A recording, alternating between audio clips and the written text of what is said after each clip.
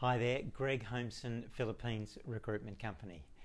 Now, we're self-accused of caring more for our candidates than we do our clients. Now, we get asked plenty of questions around this topic by our clients, and it's very easy to answer it by saying, well, of course, if our candidates are successful, a byproduct of that will be our clients. But in truth, that's not really what it's all about. You know, it's one thing for our clients to make an enormous commitment into this program to getting some talent to come and work in their business.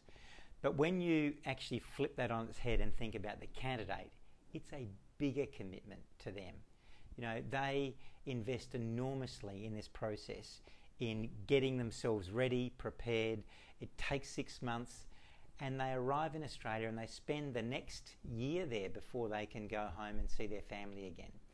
And so what we do is that we enter everyone into a lifetime relationships program. You know, we won't put someone on a plane that we don't believe will be successful in Australia. And of course, being successful in Australia is not just the candidate, it's the family back at home.